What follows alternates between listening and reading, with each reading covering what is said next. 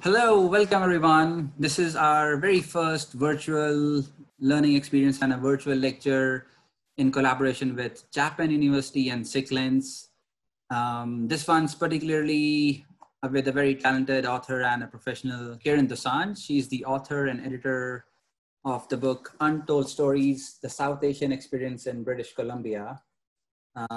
We have been talking to her for a very long time regarding how she came up with the book. I'll let Ezra introduce Karen Dosanjh, and Ezra will tell us a little more about this particular lecture, virtual lecture thing, a little bit about the Chapman University and Sikhlens. Hi, my name is Ezra Nawar. I'm the development librarian as well as the chair of the Arts Exhibits and Events Committee at the Leatherby Libraries at Chapman University. And it is my honor and pleasure to speak to you today and introduce our speaker for one of our Sikhlens virtual lectures. Before I get started and introduce our speaker, I want to talk to you a little bit about the Sikhlens Chapman collaboration that has started a few years ago. We want to first thank the founder of Sikhlens Foundation and Film Festival, Mr. Vicky Singh, who at the time when we started this collaboration was a university, with a parent of a university student, Anupreet Singh, who since then graduated and went on to do great things. And we're very, very proud of her. The collaboration consists of many things. One of them is the film festival that is done each November in collaboration with our Dutch Film and Media Arts College. We also at the Leatherby Library since then have been collaborating with Mr. Vicky Singh and the Sikhlens Foundation on a variety of exhibits and lectures that have been part of our archives since then. And you can actually go back and look at these archives in our digital commons and you will see the link on the screen. These lectures were part of our history, were part of our collaboration.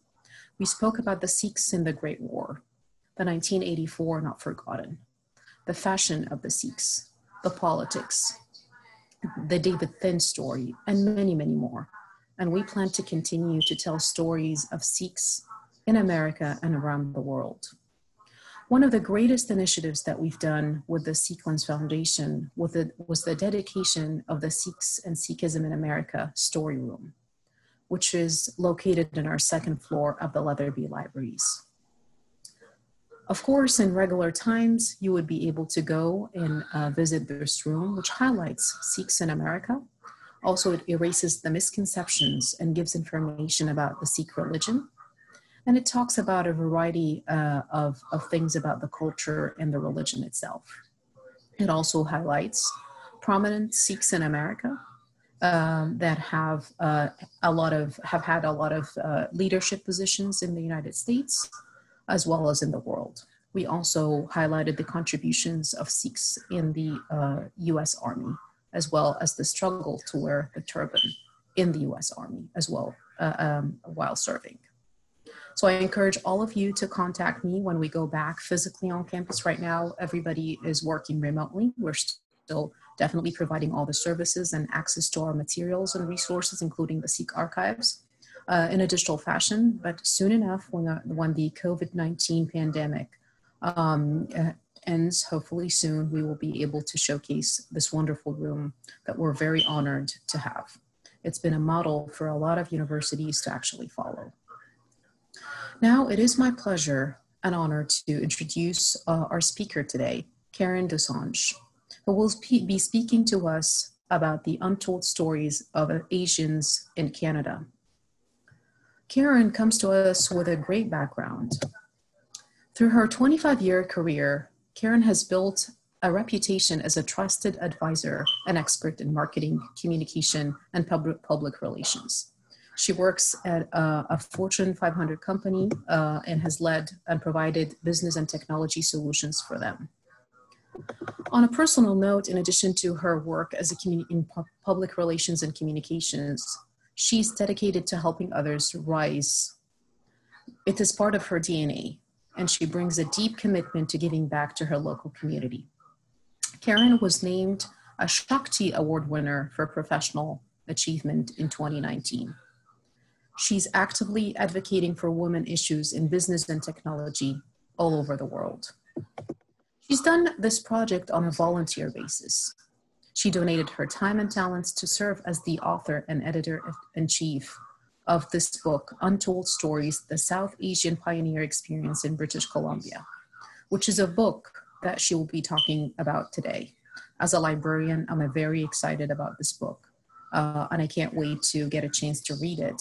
And I also know that Sikhlens Foundation will make it available for its patrons. So please contact Mr. Biki or anyone who is part of the Sikhlens Foundation if you're interested in getting the book. She is a visionary for this AAJ Legacy Initiative. And for her, preserving pioneer voices for future generations is truly a passion project that she began in 2006, when she helped her family document their forefather, Babaj Jayan Singh, 100-year celebration in Canada. She partnered with many people to make this story happen. I know she's done a lot of research, and I know how much work she's put into this book, and definitely the passion. Please enjoy the lecture and help me welcome Karen. And thank you for having me today. Thank you so much, Ezra. Hi, everyone. Thank you so much for having me. Thank you so much for that great introduction. I did want to start off by welcoming everyone who's joined today's virtual lecture and the official US book launch for Untold Stories, the South Asian Pioneer Experience in BC. And I did want to start out by thanking Sikhlens and Chapman University for inviting me to be a part of this and to speak to you today. It's quite an honor. I know that the book is making its way out to people in the US and particularly in California, thanks to the work of Vicky Singh and Mindy Hutchinson. And her book is also now international, having reached homes in the UK, in Australia, and India. So it's really humbling, and it's quite an honor to see the response that we're getting.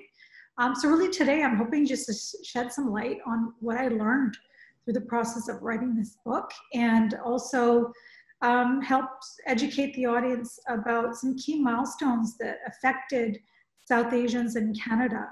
I'm going to touch on everything from immigration bans to other discriminatory actions that took place that I think are really relevant today, especially when we think about what's going on in the US and globally around Black Lives Matter, and how we're really shining the light on the histories of marginalized peoples.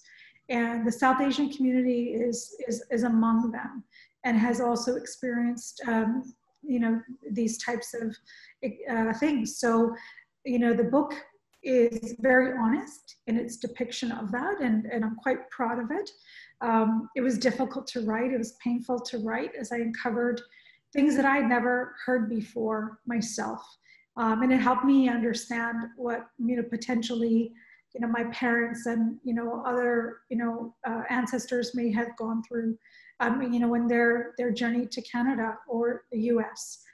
So the end goal of today is really to engage and inspire the next generation of South Asian storytellers and content creators, cultural content creators, all around the world, to pick up the pen where I left off. And, we need more people like myself to dedicate their time to this type of work. There are so many stories left to be untold. So really it's about sitting down with elders in your family and asking the right questions and listening and, mining for gold. Every elder that we meet is a walking library. And I think sometimes we forget that. So that's really the essence of my talk here today. Tell us, Karen, about your growing up in British Columbia, your journey as a child till the present moment, your relationship with your parents, how you develop, what has been happening. Growing up in Richmond, British Columbia, I'm the youngest of 5 children. And I think, being in that birth order, I think it creates quite an inquisitive mind. So I was always questioning everything, and I think as I was being raised, your parents are, working class people. They didn't always have time to provide you with the answers. They were always busy, working multiple jobs, blue collar jobs, and coming home, feeding the kids and going off to another job. So there wasn't a lot of time to sit down and explain, why, did Dad choose Canada as a place for us to live and for our family to thrive. And, they didn't also talk much about the familial separation that they had when Dad did move to Canada in the 1950s and had to leave behind Mom and 3 of my siblings. And these are sort of formative years of a family. And, understanding some of these sacrifices and what that was like for my own dad, who came out to work in the mill community, on his own, with a group of family, sending funds back home to support the extended family. A lot of sacrifices were made. And I really wanted to understand, because, it was through his sacrifices and my mom's sacrifices, being a single mother for, many years, we as Canadian-born children, we benefited from that, right? And we had more opportunities given to us. And then now raising children myself, I'm raising 2 sons, and knowing that their opportunities are, exponentially more than what my father had or what, his forefathers had. And the same thing, I would say, on my husband's side, we also have a long legacy in terms of pioneer lineage going back to the early 1900s. So these were just really important lessons I wanted to capture for my own children, but it became bigger than that. It became more about, how do we now share these stories for other kids who need to hear these stories as well?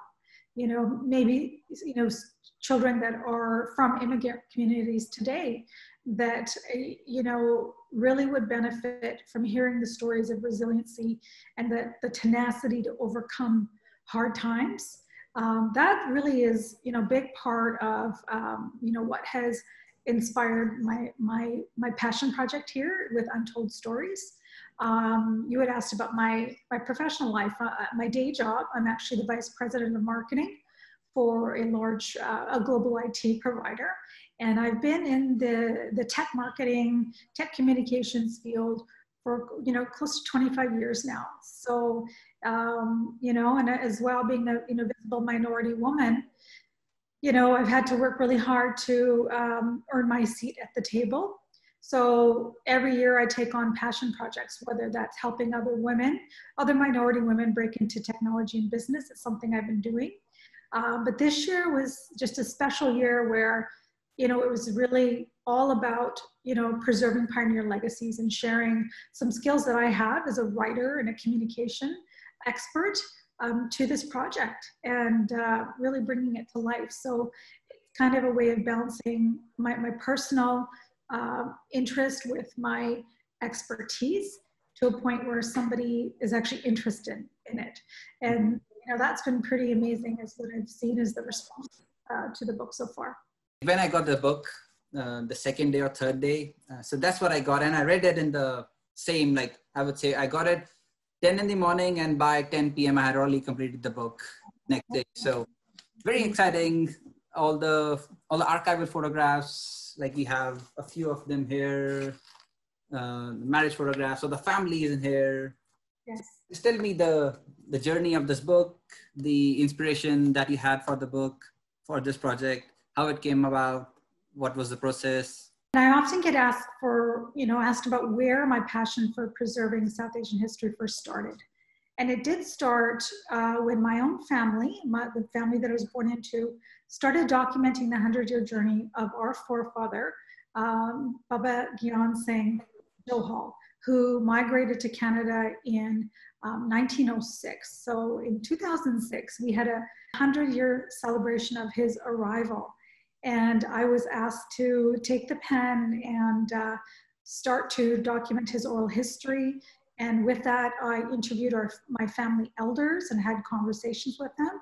And was able to sort of piece together his experience from arrival to his contribution to why he did what he did and how much he impacted the family today. So today there's over 600 descendants of the Johal family tree thriving because Gyan Singh took the time to sponsor and help specific members of each family, each branch migrate. And here we are today. So I think it's not something that's lost on us.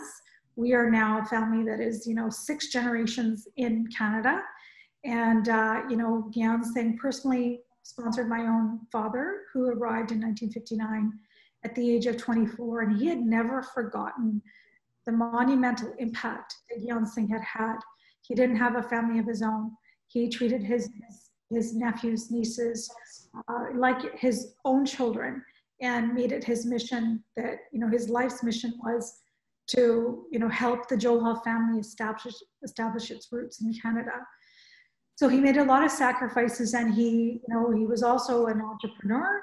He had footprints in Calgary, Alberta, which I've learned through records, through the Alberta Sikh Heritage Foundation, that he had footprints in Alberta in the early 1920s or the late 1920s. And he was also an activist, and he's pictured here on the slide with other known activists such as Dr. Bandia, whose story is also featured in our book. So he was really aligning himself with influencers, and he really wanted to make change. He wanted to see changes around the immigration laws. He wanted to ensure that the children that were the pioneer children in Canada were learning and reading and writing Punjabi. And he opened one of the first Punjabi schools, makeshift Punjabi schools, to help teach them. So he's really all about preserving history, and somehow that has rubbed off on me. All these years later, Gyan Singh would to think that we're sitting here today talking about him and honoring his journey. I'm sure he would be very proud. I think it's important that I connect to the Narayan Singhs. Okay. Because that is when that story kind of became, it was on the front page of the Vancouver Sun. Yes. So that was kind of a pivotal moment for me to say, you know what, this is not just for my family, that this is something that has broad appeal. So in 2019, my passion really continued with the documentation of my husband's grandparents' story, the story of Narayan Singh, who migrated in 1907, and Karen Dosanjh, who migrated in 1929. So through interviews with my own father-in-law, who's now 90 years old, born and raised in Canada in the 1930s, he was a treasure trove of information about their journey and the journey of other pioneers as well. So I sat down with him and my mother-in-law, Karen Dosanjh, and I was able to document their life experiences. He told me that Narayan Singh was only 16 years old when he arrived, and he came alone, and he entered the port of Vancouver with like next to nothing in his pocket. And there was no welcome wagon here to greet him. In fact, him and other South Asian migrants were very much unwelcomed here in BC. And there's a lot of media reports that validate that. He couldn't find a place to live. He couldn't find work at first. And Dad even explained that Narayan Singh was forced to sleep in boxcars in those early days because he couldn't find a place to live. So these were really dark times for Narayan Singh. He was really tenacious, and he wanted to find ways to succeed in this new world. And he became, one of the first 5 South Asian families in New Westminster, which when Mahako arrived, and they started to build their family. And by the end of his career, he was managing a workforce of up to 700 men as a foreman in Fraser Mills. So, it was a long way from sleeping in boxcars. So having written, now Gyan Singh's story and Narayan Singh and Mahakor's story, I took the content to the Vancouver Sun, and the Vancouver Sun was very interested, and in fact, put that story on the front page of their newspaper and did a complete full feature on the Dosanjh family journey, which is an incredibly proud moment for our family. But what that taught me is that, these stories are not just for us, these, for me and for my family. And if that was the case, it would be very self-serving. But, these are stories for the entire community. And we needed to find other family stories as well as just my own. And that is really, what sparked the vision for Untold Stories, knowing that, you know, there's an appetite for this, and there's a desire from families to do the same as what, you know, what I had done for the Johal and the Dosanjh families. So really, all of this work really validated that culturally diverse perspectives and storytelling matters, not just to the South Asian community, but to the broader community. You know, these are Canadian stories. They're not just South Asian stories. They're everyone's stories. And really that was a pivotal turning point for me. So this next slide here, this photo on the left here is of a congregation at the First Sikh Temple in North America at West 2nd Avenue in Vancouver, circa 1935. And this picture created a lot of curiosity for me because it includes my father-in-law, Surjit Singh, as a 5-year-old boy at the bottom left-hand corner as marked. His siblings are in here. His mother, Mahakaur, is in here. And his father, Narayan Singh, is also pictured here. But it also happens to feature the Johal patriarch, Gyan Singh. And I was really curious about, you know, whether or not they knew each other, what their common experiences were, what their common challenges were, you know, had they known each other, and how far back did our families go? And so this was a really pivotal moment for me. This picture never left my mind or my heart. And it inspired a lot of, you know, my future storytelling because I wanted to uncover that. And that's where the vision for the project was first formed. And I began my partnership with Suki Bengali of Vaj Media Group. I also started working with educators. So on the right-hand side, you see me there with my mother-in-law and father-in-law. We took Narayan Singh's story to schools with, you know, a very high immigrant population, high South Asian population. And we shared Narayan Singh and Mahakaur's journey with these kids who were fascinated. And, you know, you would think that what would they see that's relevant, but they really were engaged and they were asking a lot of questions. So, you know, fantastic educators like Aprikor Baines of LA Matheson and Mandish Saran from the Surrey School District have, you know, opened their doors to myself as a speaker. And I've had a chance to go to schools and speak about Gyan Singh's journey as well. So to me, you know, this is really why I'm doing what I do. It's not, you know, just about, you know, documenting these stories for my family or creating this book. It's getting it into the hands of the kids, getting it into the hands of the students, getting it into the hands of the teachers who can use this content as a resource. Because growing up, you know, there were no books about my history anywhere. There was no topics about South Asians in our schools. So this is a time to change that. You would think that all these years later that's changed, but there's still a gap.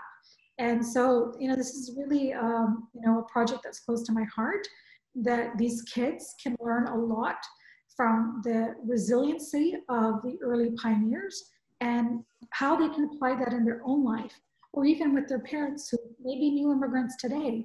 You know, how can they also overcome challenges that they may be facing that are similar, you know, in modern times. So in May of 2020, we released Untold Stories, the South Asian Pioneer Experience in BC, right in the middle of a global pandemic. So we can talk a little bit more about that, you know, and what that was like. But, you know, we really tried to capture this pivotal time in Canadian history by documenting the forgotten voices of the very first wave of South Asians who migrated to Canada from Punjab in the early 1900s. So these stories are relatively untold, and they are a critical yet lost piece of the Canadian record. So the goal is to leave a lasting legacy for, you know, future generations and really help Canadians understand the rich contributions that South Asians have made to our country. So the first part of the book chronicles the early milestones for South Asians in Canada, and then it goes into 32 multi-generational pioneer family legacies. And it also profiles modern day trailblazers in the South Asian community. So, you know, we have those people only because of those that came before. You know, the people that we have today would not have had those opportunities to become the first, you know, Attorney General, or, you know, the first female broadcaster, or, you know, the first, you know, Premier of British Columbia, had it not been for the very first who arrived in the earliest days. So Untold Stories, as I mentioned, was independently published by Suki Pengeli of Odge Media Group. So thank you to Suki for believing this project and funding it at a time when it was difficult to get funding in the COVID era, where people are concerned about their businesses and their livelihood. It was tough, and project almost didn't happen. Many times we had many barriers. So thank you, Suki, for serving as a publisher.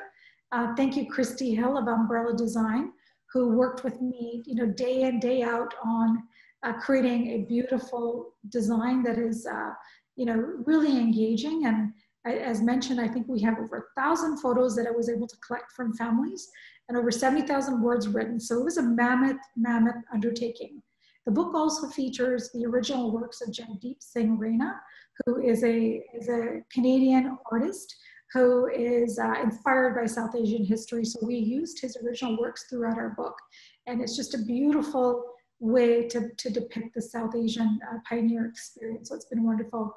If anyone is interested in learning more about the project specifically, visit odgelegacy.com to learn more about the project or to order the book.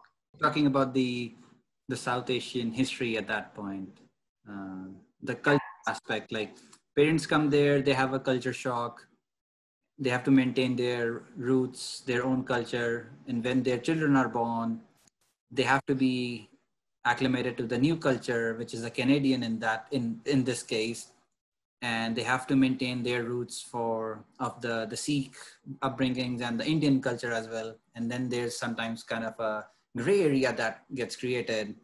So what's the South Asian history in Canada relevant in the present moment, like in both good and bad terms? Okay, so let me quickly touch on the author's process, because there's a piece I missed there. Because you had asked me about, how did you collect these stories? Yes. So just in terms of, my process as an author, I sat down with numerous pioneer families and elders. And in each case, I had a content champion. So that content champion was somebody who was younger, understood technology, was able to digitize photos for me, was able to fill out questionnaires and get, essential facts to me so that I could, when I was sitting down with the elders in the interviews, able to ask intelligent questions and then connect the dots. And it was the elders who helped dust off, old, photo albums that hadn't been opened and photos that had never been shared. And trusted, me enough to do that. And I think that's a big part of it, is, who are you? What are you doing with this information? Why would I want to engage with you? And so building that trust and building relationships with the pioneer families is really part of what, has made this book so successful, because they really, openly, wanted to share as much about, their ancestors as possible. And in some cases, the pioneer elders that I was interviewing were either the child of the pioneer or the grandchild of the very first who arrived in the early 1900s. And they were a vital link, and they are truly the last connection to those generations. So, the timing of this was really important. I was interviewing people who are in their late 80s, in some cases in their 90s. So they're invaluable. They are living libraries. And, I thoroughly enjoyed that. And, when the book was finally produced, I was able to personally deliver copies of the book to the pioneer families and the elders from a safe distance. And just to see the joy in their eyes when they were to see tangibly their parents, their grandparents' journey come to life. It was really very, very emotional for me. And I think that was when it validated that all this work that I was doing was truly worthwhile. So, I had written over 70,000 words. I collected over 1,000 photographs, and I wrote 32 comprehensive pioneer family profiles. And this was well over a year-long process. So on top of a busy career and raising children, this was a big part of my life. And, it's just great to see that it's come to fruition. And it truly has been a labor of love and a passion project and a legacy initiative that I will leave behind. And, it's something I'm very proud of to have served, to have volunteered my time on this project. It's my seva. We're thrilled that this project has garnered the support of the Honorable Prime Minister of Canada, Justin Trudeau. Probably we were able to manage his endorsement when he was a little bit less busy than he is right now. But he wholeheartedly put his backing to this project right from the start. And that was really important because it opened a lot of doors for us from that point forward. A little bit about the picture on the right. There's a quote there from Justin Trudeau to passengers and to passengers' families of the Kama-Gotomaru. He says, "We apologize for a failure to recognize all that you had to offer." For those in the US who may not be aware, the Japanese steamship, the Kama-Gotomaru, sailed into Vancouver's Broad Inlet with 376 passengers. And upon arrival, they were categorically denied entry as immigration officers and politicians deemed the ship had violated continuous journey regulations since it had not sailed directly from India. So tragically, upon return to India, the ship was fired upon. 20 people lost their lives and over 200 were imprisoned. So this is a black mark in Canadian history, and it is something that I think that has been documented in later years. It's definitely not something I was taught about in schools, but I think that the Canadian government has really tried hard to, reckon with what had happened, and really, help people understand that what took place was wrong, and that for folks in the U.S.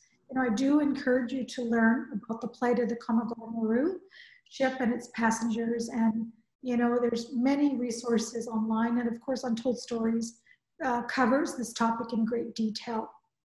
So it's a really important story. The Honorable Harjit Singh Sajjan, who's Canada's Minister of National Defense, and also the Honorable John Horgan, who is the Premier of British Columbia. So we had support, at the various highest levels of our province and our country. And in the community, we held an event in December of last year just to launch and introduce the project to the community. And it was a sold out standing room event. And we didn't even have a book yet. We had an idea. And so it was really exciting to have, very influential people like media broadcasters, people who are politicians and leaders in the community, teachers, and really wonderful educators, and just the general community coming out to say that we endorse this project, we want to be a part of it, and we want to share our stories. So it was really wonderful to have that level of support. And since we launched in the middle of COVID, we did have a big launch event planned in April, which of course we canceled because we were, not feeling good about having elders gather. This event would really have been a celebratory event for our elder pioneers. So we postponed that, and we will have that soon in the Surrey Museum.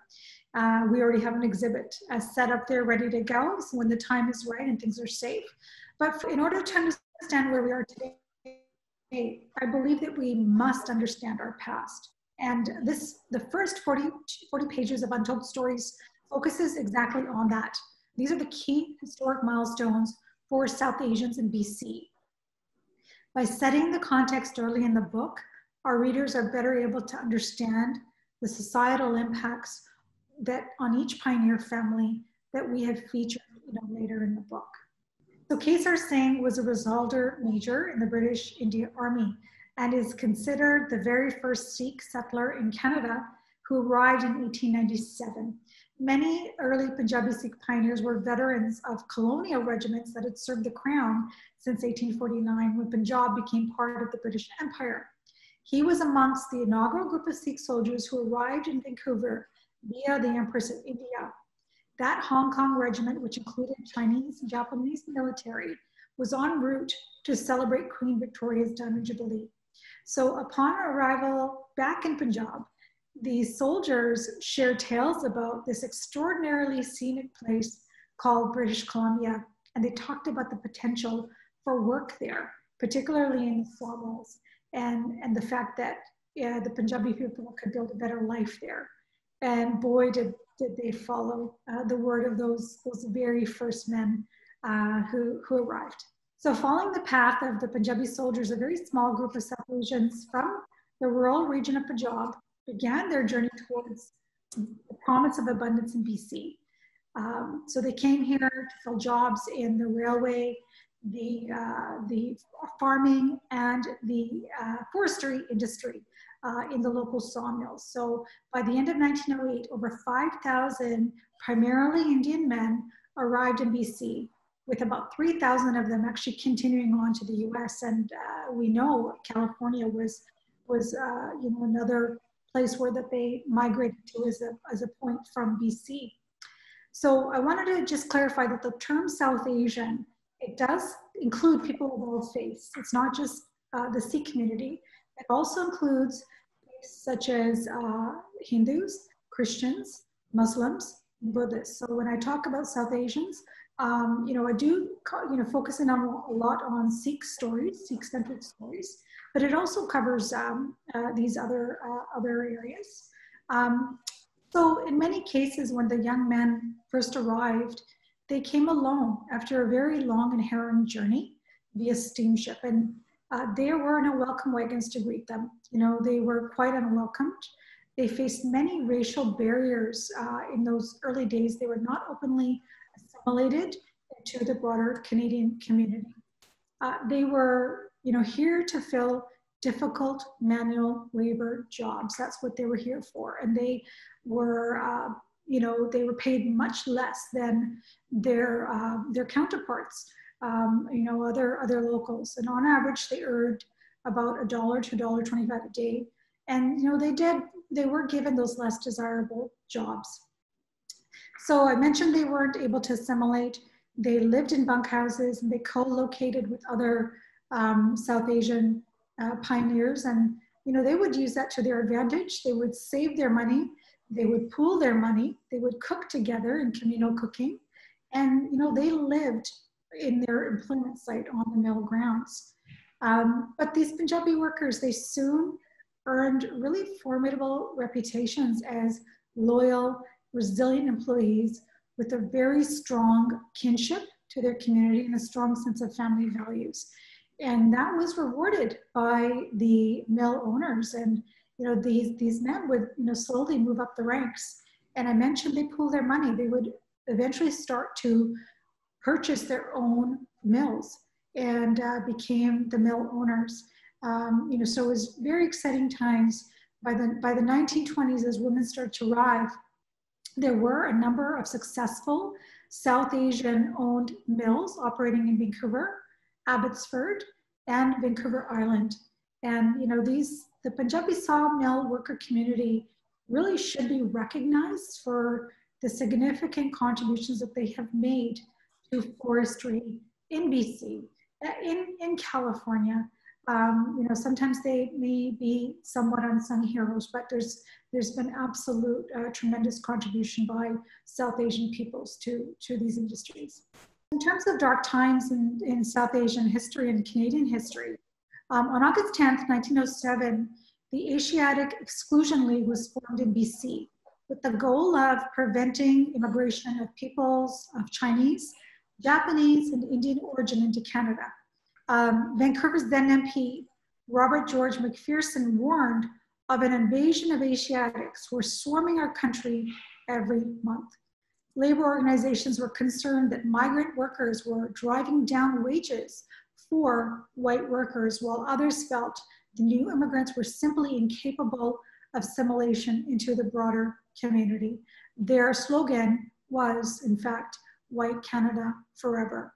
So these were very dark times, and with the lens of what we're seeing today, you know, these are stories that are not told and unheard of. And I think it's really important that we bring them to light because they have had impact, and they are examples of systemic racism within our community in Canada that is not to be denied.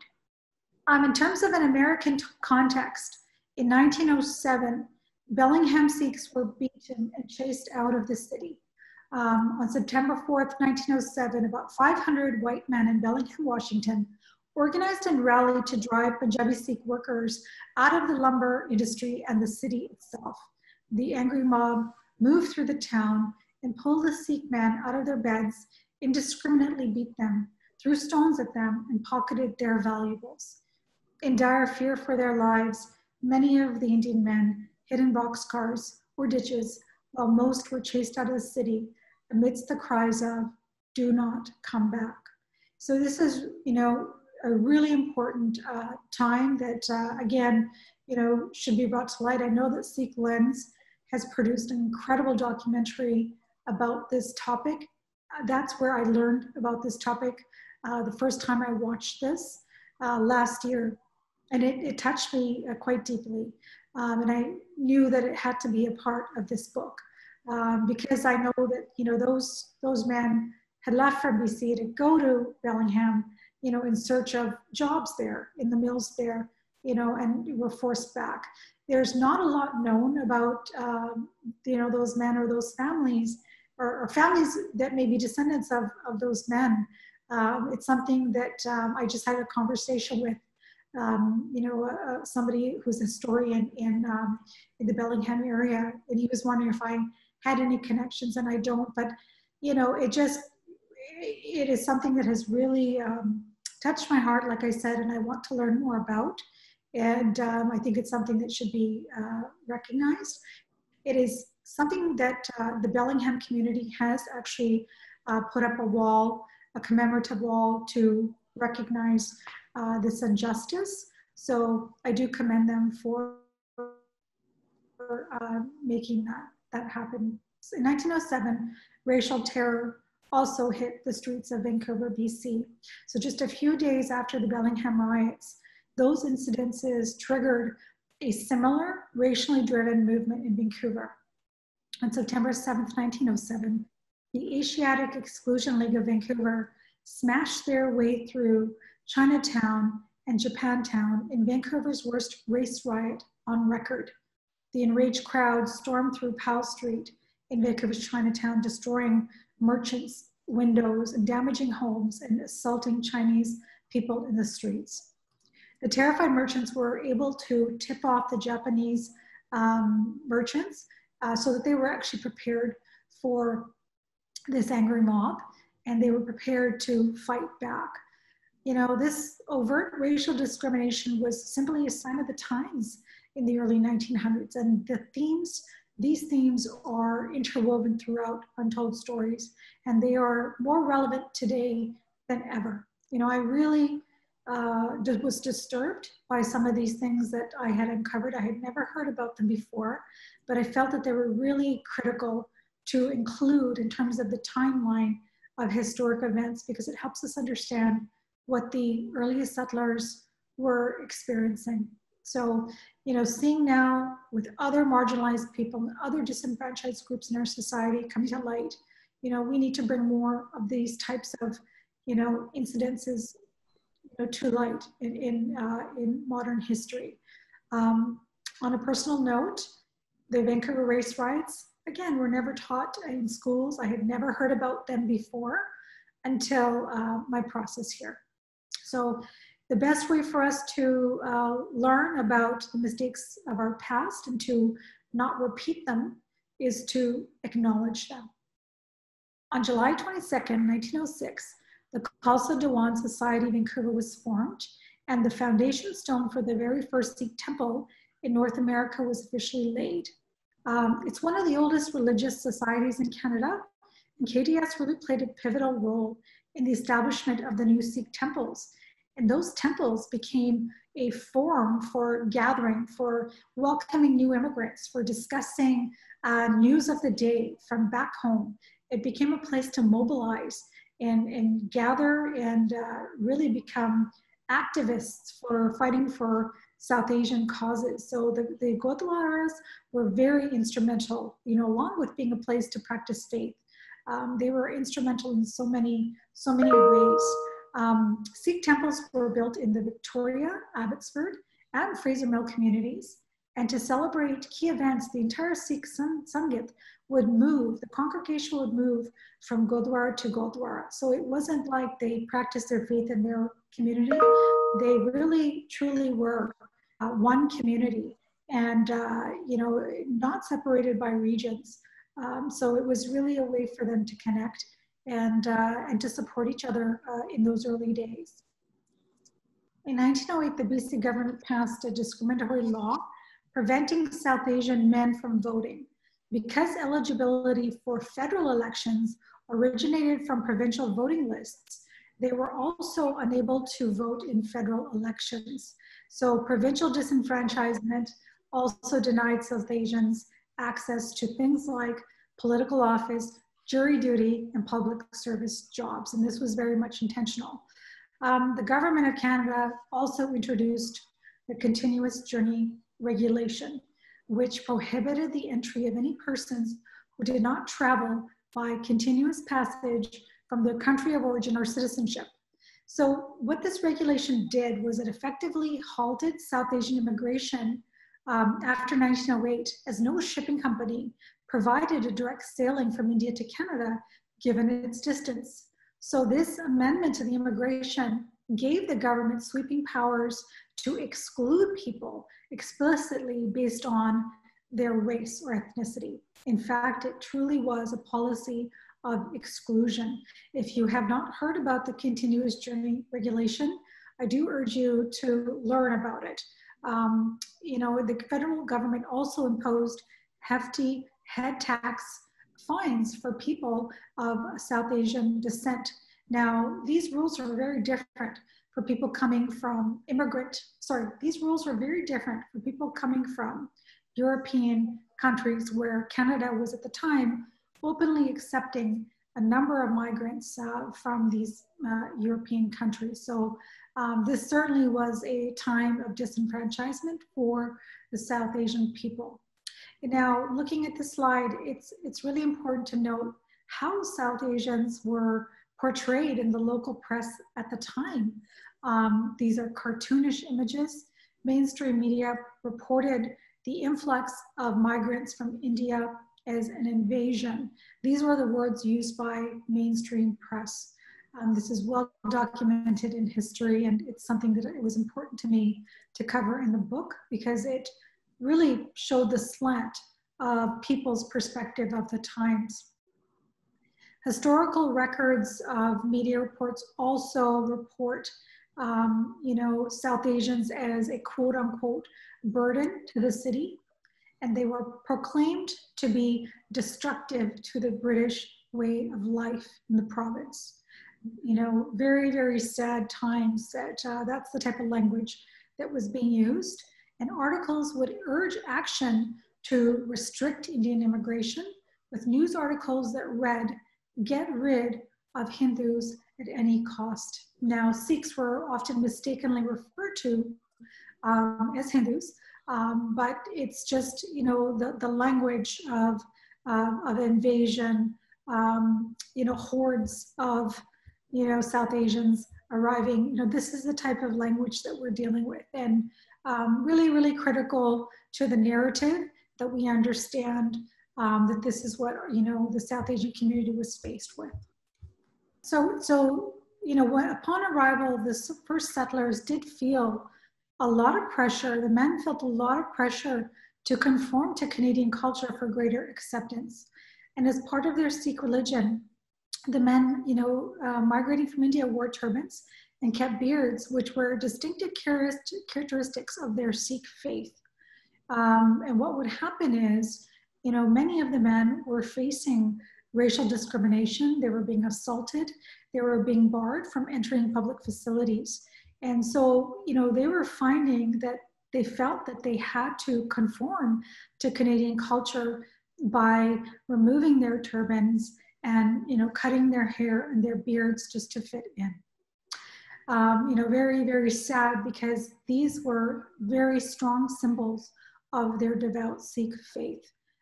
So it's sad that they would have to do so to be accepted by society.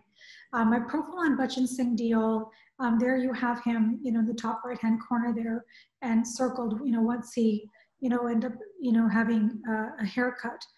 He learned very quickly that life would be easier for him if he, shaved his beard and cut his hair, and, complete assimilation was his only choice for acceptance and potentially for better paying jobs.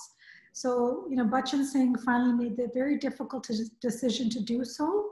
And he even had trouble finding a barber who would serve him, and who would serve him and his other Punjabi, countrymen, to, even help them, with cutting of their hair. So sadly at that time, only Chinese barbers would cut the hair of South Asian men who were just trying to do their best to conform to society. So Bachchan Singh actually went on to become very active in the Gurdwara community, and he served his community from 1957 to 1959. And in a sad turn of events, Bachchan Singh faced discrimination again by new immigrants in the South Asian community this time, who looked at him as, because he actually had a haircut. They felt that he wasn't as devout a Sikh as they were, because they had maintained, turbans and beards. And of course, they had come much later than Bachchan Singh, who had arrived in the early 1930s. So, he retired from service to the Gurdwara. I think it's an important story, because just shows you, all different levels of injustice that took place. So it's something that we should, again, be aware of. Just an interesting note in terms of the Punjabi Sikh men, many men at the time did drop their surnames and went with the name Singh, or they used their ancestral village name as their surname. So for Bachchan Singh, many knew him as Bachchan Singh Gurm, with Gurm being his village. So, and then the variations in spelling of their surnames was often just a result of how the passport officer documented them. So you're going to see all different variations of spellings of the name Dosanjh, Johal, Joel. Really, they all come from the same place in the same village in Punjab, but it really was the whim of the passport officer, and those names stuck and those families retained those spellings. And the same would be said about Kaur. You'll see many different variations of the spelling Kaur, but really it is of the same, which is a middle name for Punjabi Sikh women. In 1911, the census listed that there were only 2,342 South Asians in BC, and of that, only 3 were women. And there's very little known or documented about those very first women who migrated during this period. So the lack of women or wives being allowed to enter the country really prohibited the growth of South Asian families in Canada. And it was intentional, unfortunately. So Dr. Sundar Singh and a small group of delegates went to Ottawa in November 1912 to petition for immigration rights, particularly for the rights of South Asian women and family reunification. So he had traveled with 3 other activists, Raja Singh, the secretary of the United India League, Professor Tejas Singh, a Cambridge and Harvard-educated lawyer, and Reverend Hall, who is a missionary and prominent figure of the Hindu Friends Society in Victoria. So, urging the government for more fair and equal treatment of South Asian people, Dr. Sundar Singh implored that not even dogs are treated like we are. He stated that South Asians were law-abiding citizens who had contributed much to the development of the West while still accepting the roughest possible work known to man. It's a really important time, and I hope you get a chance to read the book to learn more about Sundar Singh and his advocacy for the Pioneer Course. When we talk about the South Asian immigrants coming here, This is my experience as well. Mostly I've seen the stories of the women gets subdued, or it gets overshadowed by the men who immigrated here. What was like, how did you bring out their stories? Or the stories are predominantly male-centric because it was the South Asian men who were the first to arrive, and who were the only ones to arrive in the beginning. So there's a lot more documented about them, and even speaking to the families, I had to, because this was so important to me, to ensure that we shine the light on the pioneer corps as well. I would make sure that I asked the story, asked the question, where was BBG at this time? What was her role? And sometimes they didn't know, but I would ask again and again, and somehow incredible nuggets would come out. An example is, BBG didn't come to Canada. She didn't really have much contribution. Well, what was she doing? Well, she was back home, so she was looking after the kids. I think she was also looking after, grandfather's parents until, their aging days.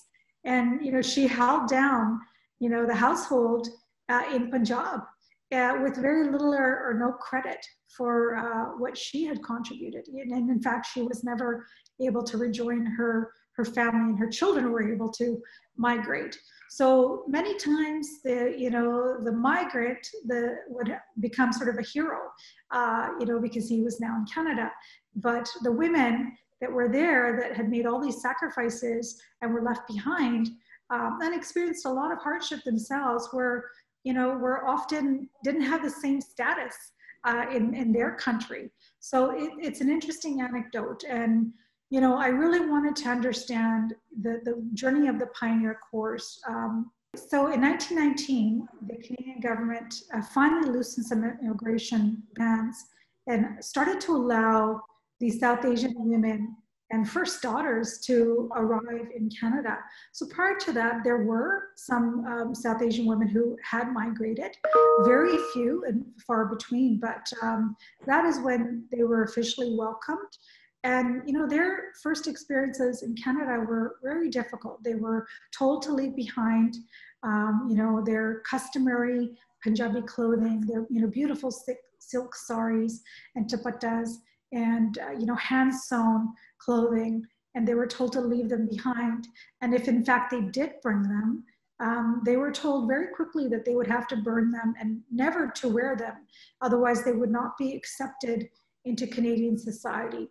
So I've heard countless stories of, pioneer corps who had to burn, their beautiful clothing in the fireplace because it was, they just were not to be wearing them. And they were taken to stores to go purchase dresses that they had never worn, that were not comfortable to them. And, they would find ways to adapt by, wearing leggings so that they wouldn't have to show bare legs.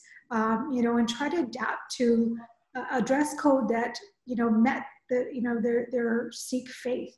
So they would still maintain their head covers along with their dresses, and, opted for longer dresses to, keep their humility, and, would often hand sew their own dresses with whatever materials that they could find. If it meant they would save the potato sacks or the rice sacks, they would do that to save money. But I think it's a really important part because their journey was somewhat silent. They'd never learned to speak English. They didn't have jobs outside of the home in those early days. They were, homemakers, and very much life in Canada would resemble village life in India. And, the men were the workers and the breadwinners. And the women just had to adapt. And they really focused their life around the Gurdwara community and service and giving back. So, when you read Untold Stories through every page, I've really tried my best to highlight the untold stories of these women, these incredible women who really are the heart of the story in many cases. So in 1943, South Asians rallied for citizens' rights in Canada. In 1943, the Khalsa Diwan Society reignited a vigorous fair play campaign for South Asians' voting rights in the province. The society stepped up their efforts and canvassed labor and business organizations to support their bid for equitable treatment. And labor organizations took part because they valued the Sikh workers and they wanted to keep them. So, you know, they really partnered with these activists. So organizations like the IWA, which is the International Woodworkers of America, joined forces in a plea to extend the franchise to South Asians. The delegation went to Victoria and made a very impressive presentation to the committee on behalf of all of the South Asian settlers. The brief presented by the group stated, under the stress of war and under the military laws of Canada, our young men are now going into military service and they wear the badge of Canada on their shoulder like Canadians of any other racial origin. Thus, we are in the position of not only being willing to work and fight for Canada and to die for Canada, but of being considered not good enough to vote for Canada. So really powerful, powerful statements that, you know, just give me goosebumps and thinking about, you know, the rights of these peoples and the fact that, you know, they were able to own mills, they were able to employ people, but they were not able to vote in the province. They were not able to vote in the country. They could give their lives and die for this country, but they could not have a say or become a citizen of this country. Something really important that, you know, we're only looking as far back as 1943, when this was a cause still to be fought for. And can you draw a parallel between the South Asian history in Canada regarding the same thing that you talked about, that they're willing to lay down the life for the country, but still they're not getting back, or they're not getting the basic things? And can we include the Black Lives Matter that's going on currently? Same, they have their culture, they're ready to do everything for their country, they're ready to lay down their lives for their country, but all they're asking for is a basic respect or equality. Yeah. Can you draw a parallel there? Yeah, I absolutely see a lot of parallels to, you know, what is going on with the Black Lives Matter movement right now, that, you know, Black people are simply asking for the very basic fundamental thing, that they matter, you know, that they count, that they're equal citizens. They're not asking for much more. And, you know, I really, you know, having gone through this process and having sort of the revolution that's happening around Black Lives Matter come to light after the book was released, I just saw so many parallels that really touched me deeply, because, you know, it was really the basic fundamental rights that they're looking for, and that, you know, the people of Black, you know, origin are also looking for. So, you know, absolutely. And, you know, I think, you know, in modern times, yes, there's still challenges with immigration. Yes, we're not in a perfect world by any stretch of the imagination. We have made tremendous progress for South Asians in Canada. Absolutely, we have people that have risen to the ranks of leadership that are now, you know, making decisions, you know, about the fundamental direction of our country. And, you know, the Canadian Minister of National Defense, Harjit Singh Sajjan, is a devout Sikh, and he is the first to have held that high-ranking position. So, you know, we are seeing changes, but we have a long way to go on so many fronts, and particularly in Canada, in terms of, you know, Indigenous rights and the rights of Indigenous people. So I've tried to, through this process, educate myself, not just on the South Asian experience, but the Black Lives experience, the Indigenous experience, and, you know, the other, you know, Asian experience as well, and, you know, what that has been like, and what living in a post-COVID world has been like, and some of the sentiments that, people of Chinese descent or Japanese descent or Korean descent are currently facing. These are really important issues, and now is the time for us to be having this type of a dialogue and educating ourselves and really speaking out for injustices that we see in our own community, using our voice, using our own platforms, whether that's our social media channels or other ways to bring light to the causes of marginalized peoples. And how would you, like, what shall the younger generation specifically, like you have two sons, pretty young, I think. Yes. The children who are growing up during this age, the things that they are seeing, like through the book, through this particular project, what would you like them to capture so they don't do the same mistakes 10 years down the line, 5 years down the line? Absolutely. I think it comes with being informed, being educated, being able to watch media with a bit of a critical eye, asking questions about information that's given to you, asking questions about information that is not given to you. So they're in the school system now, and they're, I have a son who's in university, and I have one who will be entering grade 11.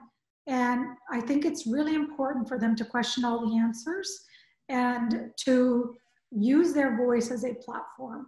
So if they see something, whether it's on social media, call it out if it doesn't sit right with you, with your own moral compass, and to learn about, the history of the past so that we don't repeat those mistakes again in the future.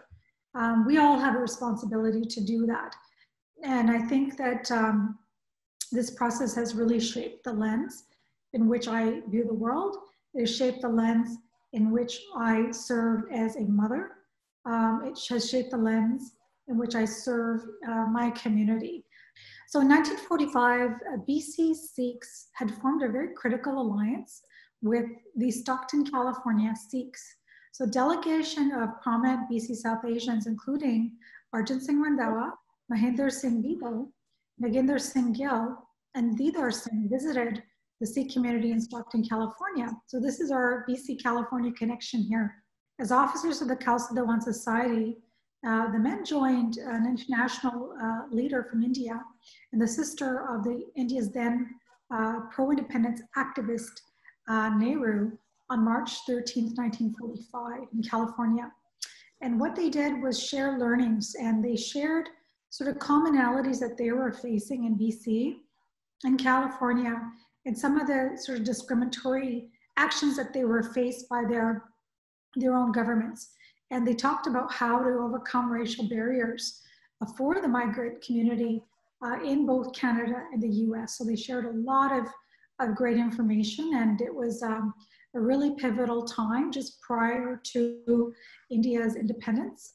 There's a lot documented about this collaboration. So again, I urge you to learn a little bit more about this strong connection between BC and California Sikhs. Okay, so 1947 was an epic year. So thanks to the steadfast efforts of many, South Asians were finally granted the right to vote and to become Canadian citizens. This was a monumental step forward and really in changing the restrictive immigration laws. And it marked the end of a 40-year struggle for South Asian civil rights in Canada. So pictured there is Mohinder Singh Bidal. He made history by becoming the very first South Asian to cast a vote in Canada in 1947. So his family story is featured in the book. I had a chance to interview his daughter about Mahinder Singh's journey, and actually Mahinder Singh's father and mother's journey as well, who were, the first settlers within that family. This is a family that is now 6 generations strong in Canada. And, it's an incredible story of activism and service. And Bansi Paisley, who is Mahinder Singh's daughter, continues on the legacy of service to the community in Victoria, BC. Great story. So in 1958, Canada finally opened its doors to South Asian extended families. The Canadian government allowed South Asian Canadians to sponsor a wide range of relatives, including mothers and fathers over the age of 65. So they weren't just only allowed to come here to fill laborers' jobs, they were allowing families to come and families to reunite in Canada. By 1962, the government removed almost all racial and national restrictions from its Immigration Act. At this time, the Canadian government adopted open immigration rules, ending the quota by country system. South Asians, between the years of 1962 to 71, the migration increased exponentially and would continue to rise over the years. So with these changes, the second and third wave of Indian immigrants were able to take advantage of family sponsorships while joining relatives who were already well established in Canada. So 1959 was when my father was able to arrive based on Babaji Gyan Singh's sponsorship. So we're just one example of that. Had that not changed, I wouldn't be here telling you this story. I wouldn't be born here on Canadian soil, and the same for my siblings and my cousins. So it was really an important time in Canadian history for many South Asians. So by lifting the immigration restrictions, South Asian extended families were finally able to flourish in Canadian society. Today, there are over 500,000 Sikhs in Canada, which represents 1.4% of the Canadian population. In 2017, April became officially named Sikh Heritage Month in the province of British Columbia, and Canada became the first country in the world to adopt formal legislation to recognize April as Sikh Heritage Month. So it's a point of great pride for all of us. And our book was intended to launch in April 2020, right in the middle of Sikh Heritage Month. And of course, COVID had other plans for us.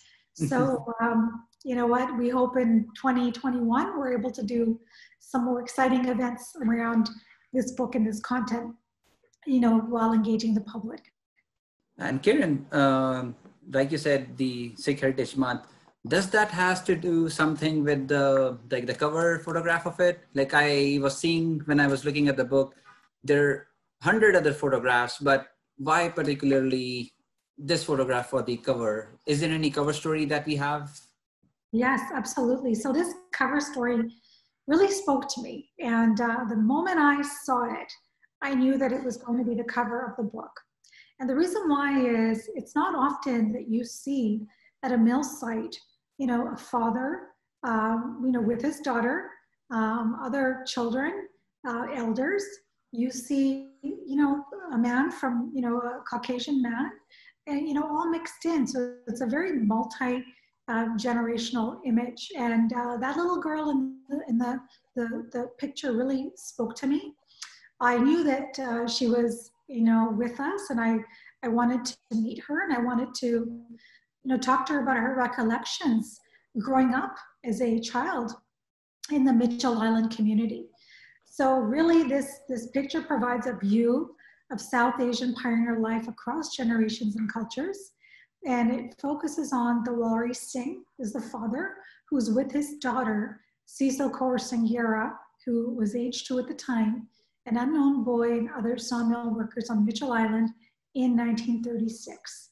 The Walari Singh immigrated to Canada in 1907, and his daughter was born to his wife Nahal Kaur in 1934. So once a bustling sawmill community, Mitchell Island really formed a vital link between Vancouver and Richmond and was home to some of the early settlers in BC. So on the right, you see Cecil Corbain's there today when I was able to present her with a copy of Untold Stories, and she was simply overjoyed. And it was just wonderful to hear her perspective of, of her mom's journey, of the journey of her siblings and of her father. So in terms of South Asian life, Cecil Kaur openly says that the South Asian community, it's grown so much, and over the years, she's happy to see that. But she says that it's interesting is sometimes you hear comments that if you're Canadian born, you may not necessarily be aware of the many long-standing traditions. And she wanted people to know that that could be farthest from the truth. because she looks Canadian, she sounds Canadian, having been born here, that, she was very, very connected to the pioneer legacy, the pioneer community, and to her Indian roots and her heritage. And, she thinks that sometimes that is a marker that I guess long timers, old timers in the community get by immigrants that may have followed them. So, again, it just speaks back to, different perceptions. These are folks that had broken down a lot of barriers so that, others could come. And I think it's really important that their perspectives be valued. So she does, in her quote that's there, she really speaks about how the pioneer children really did their very best to honor both their Indian and their Canadian heritages as the best as they could, the best of both worlds. So her story is really wonderful, one to read. And do you have any story about the photographer? And I believe he's a Chinese gentleman, Yu Chao, who captured photographs. Any stories that you have on him? Absolutely. So Yu Chao was quite a prolific photographer who ran a studio from 1906 to 1949. Now, he was really the only photographer at the time who would photograph other he was really the only photographer at the time who would capture images of other marginalized people. So Japanese immigrants, Chinese immigrants, South Asian immigrants, the Black community. He's got an incredible record of imagery from those early days. And, often dressed in their finest of attire, families would come in so that they could capture their Canadian experience and send their pictures back to families back home. And just to think that they would visit numerous photographers who would turn them away, who refused to take their photographs is very sad. So, his photos really captured, these early settlers kind of straddling both worlds. And I think Mr. Chow was probably unaware of what he was chronicling, the rare images that he was chronicling. And he captured, South Asian activists, war veterans, scholars, and people that were likely looked down upon simply because of their race. We have captured one of the largest collections of Yu Chao originals that came directly from pioneer families. They dusted off their photo albums and would share these images with me. And I would know right away that it was a Yu Chao original based on, backdrops in the studio, certain camera angles or certain furniture that was in the photo. I was able to clearly identify that these were Yu Chao's. And every time one would come to light, it was like finding a rare and precious stamp. So I'm so excited about this section of the book. We know that Yu Chao, once his sons had retired from the business, they did not keep any of the negatives. They had burned all of the negatives. And so really these original artifacts are sitting in the homes of the pioneer elders. In many cases wouldn't even know that they're sitting on this precious gem. So it was really something exciting to find those pieces of history again.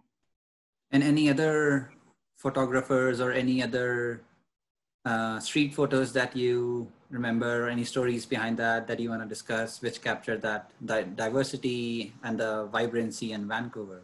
Yes, absolutely. There was another photographer. His name was Fonzie Police, who repositioned his business because of the world wars and because of the Great Depression, because the studio time was expensive, getting film was expensive. So he found a new way of doing business, much like people are doing right now in a post-COVID world. So during World War I and the Great Depression, many photographers closed down their studios and less people could find professional photography sessions. So Fonzie Police would park himself in a sort of desirable spot in Vancouver around the 700 block of Granville Street, and he would snap shots, action shots of passers-by, sometimes taking up to 5,000 snaps a day. Fonzie's photos became known as the spot for Vancouverites to see and be seen while they're dressed to the nines. So he happened to capture, a vibrant, and diverse and multicultural scene in Vancouver, and many, many South Asians who would get dressed to the nines and go have their photo taken so they could send it back to their family. The prices of the pictures were 3 pictures for 50 cents in the 1940s. And many would purchase these copies, and Fonzie would pass on a ticket, and they would go back and get their originals. So in Fonzie's 40+ years of operation, he took millions of candid photos, and much like Yu Cho Chow, he burned all of his negatives. So again, these treasure troves are sitting in family homes, and there's one of my own father-in-law with the page boy hat there. That was taken in the streets of New West on Columbia Street, that he says, I don't know what sparked me to buy the picture. It was $5. It was really expensive, but I got it. And now, we've got this iconic image of our dad walking the streets of New West as a very young man. And there's many families that have that same experience. So we've got an incredible collection, again, one of the largest collection of South Asians as photographed by Fonzie Police in the book. So, this was really a point of pride for me to, personally collect these images, because I knew right away when I looked at them from the camera angle and how he had shot his subjects to be sort of larger than life, that it was a photo taken by famous Fonzie. We should be very thankful to Fonzie and Yosha Chow for capturing all these photographs. If they haven't captured it, this book wouldn't have been there, and many families wouldn't even know, how the children won't know how their parents look like when they first came in there, or the families, or the photographs captured that moment in the past or in the history. That wouldn't have been very difficult to get it in front of the audience at large now. Absolutely. So Karen, you have 2 kids. How do they feel to have a published author at home now? I think they're really, really proud, and they have actually shared that with me. I think they wondered all that time, I think they saw, how much work, I was putting into this book night and day. It was some nights when, I wasn't sleeping, and I would wake up with some new revelation or discovery that I would share with them. And then sometimes it was quite emotional. And I think that they watched me, go through that process and really toil.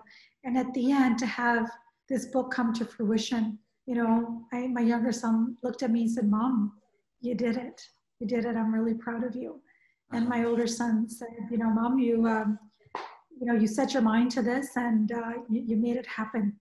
And so they very much are proud of what I do and the contributions that I'm making. And I really hope that as they get older and they read the book, they're going to know that there's a lot of life lessons built into this book that are lessons and morals for them that I too hope to leave behind. They're the morals that mattered to me when I was hearing about the South Asian families. And one of the biggest ones was they didn't just come here to be successful for themselves, right? They helped other people's kids be successful too. They also made sure other family members and friends had a hand up and rose with them. So, I think that's something we've lost a part of that in society. I think people are, much, much more inwardly focused. They're much, much more competitive. People don't just do things out of the goodness of their heart for somebody else without an expectation of return. So we've lost some of that. I really hope that that's a value that comes back.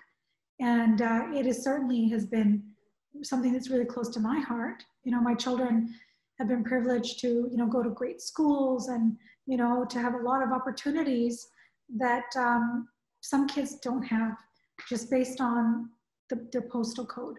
So, I've made it my mission to, give my time to those postal codes and to, quote unquote, inner city schools where they may not have the same level of support or resources or even guidance at home. We've all heard about the issue with youth gangs in our community, and it's a negative story and a negative narrative that is played over and over. and is something that, you know, we want to replace those narratives with positive ones and give, you know, our kids new heroes to look to and new role models to look to. And why not, you know, go as far back as the very first, you know, who cleared the path for all of us to rise. And I feel very personally connected to this story, obviously in so many ways, based on the experiences of my ancestors, the ones that was born into and the family that I'm married into. I feel very close to that. So, you know, it's something that I'm hoping that, you know, my sons, you know, really, really take to heart. The universe is certainly smiling on you, Karen. And had this COVID thing or pandemic haven't happened, you had already planned like for the Sikh Heritage Month for a release of the book, a small family gathering, get together, but the global pandemic affected that. What other things that the global pandemic brought down upon while you were working on it, during the publishing, or just in general, because it wasn't expected at all? Right in the middle of the production of this book, we were suddenly impacted by the COVID-19 pandemic in March of 2020. So, you know, the event that we had in terms of the launch event, we had postponed and canceled, knowing that this just wasn't a time to gather our elders together, and that, you know, we really needed to, you know, look out for the health and well-being of our families and our community. And our collective focus really shifted to ourselves. So, you know, I think when I was writing this book, I never imagined that we would be in a situation that was similar to our pioneers. Here we were. We know that our settlers had survived unfathomable challenges like, you know, pandemics like the Black Plague, the Spanish flu, you know, illnesses like tuberculosis. Those are all documented through these stories. They had also endured economic hardships like the Great Depression and uncertainty such as travel restrictions related to, you know, 2 world wars. So they were experiencing all of these things. I didn't think that we would feel, you know, we would be experiencing these things today. You know, the early settlers were worried about things like basic human concerns, like access to food and shelter and healthcare. They're worried about financial stability, finding jobs, and looking past this discrimination of the times. We started to see those parallels all of a sudden come to life as we were worried about the same things. And I could not help but, you know, reflect on, you know, some of the stories that I had heard of the elders. And Cecil Corbain's actually put it very well. She said, you know, I grew up in the Depression era, where grocery and items were, you know, hard to come by. So we would go to the grocery store and we always, you know, would order just what we needed. We never, ever took more than we needed. And that really resonated with me, knowing that, you know, we were starting to see really poor human behavior of, you know, hoarding supplies and, you know, things being not available, basic supplies not being available on shelf, that, you know, back in, you know, the 1930s, somehow our pioneer elders and settlers knew better, and that they knew to share what they had and, you know, look out for each other, look out for not just their own families, but, you know, other families in their community. So it was a lot of parallels that I saw. So I think more than ever, you know, in this modern age that we're in, there's so much to be learned by paying close attention to these lessons, these poignant lessons of our past. You know, sadly, we've lost a lot of our elder community through this global pandemic. Their voices are being silenced. So I think it's put even into more perspective for me, the fact that we need to value elders in our society. We need to cherish their journeys. We need to listen to them, and we need to value their experiences. So, you know, these are all things that have really risen to the surface during this COVID world that we live in. And I think that, you know, preserving their oral histories, you know, I started all that work prior to COVID, and, you know, it was a very rewarding experience, you know, like I said, to go visit the elders who, in many cases, when I presented them with the book, I was the first point of contact for them outside of their family, you know. And of course, I left the book at the doorstep. I took 6 feet back, and, you know, they were just overjoyed to see me again. And but this time I came with a project that I had promised them. So, you know, very, very, has been a very meaningful time, and yeah, I've learned a lot. Any closing remarks, any suggestions, or any advice for the younger generation coming up, Karen? So in closing, on behalf of Suki Pengelia and the Oj Media Group and our designer and our artist, I just wanted to thank Vicky Singh and Ajwasi Sharma of Sikhlens. I wanted to thank Mindy Hutchinson. I want to thank yourself and the entire team at Chapman University for, you know, just inviting me to speak to you so candidly today. I hope everybody on the lesson here, the virtual lesson, is finding it informative, and it has been a personal journey as an author and editor. And reach out to me personally at my email if you have any questions, and do visit ojlegacy.com if you want to learn more about the project. So I just wanted to leave, you know, all of the students on this call with one last thought that I think is quite powerful from the late novelist Michael Crichton, who is reported to have said that if you don't know history, and you don't know anything, you are a leaf that doesn't even know that it's part of a tree. History teaches us that we are a small part of something that is much, much bigger than ourselves. It is humbling. History humbles you. History teaches you. History can disturb you, but history can also clarify the world for you. So not only will you learn about the leaves, but you'll learn about the twigs, the branches, the trunks, and the entire roots of life. Thank you, everybody, for your time today. Thank you, Karen. Thank you so much for your time. And everyone, this is one of the first virtual lectures. We'll have more soon. To support Oj Media and Karen, all the links will be given below to buy the books. There will be direct link provided right below in the description. Help support Karen, Oj Media, so these stories can be told again and again. Thank you so much. Thank you, Karen. Thank you so much.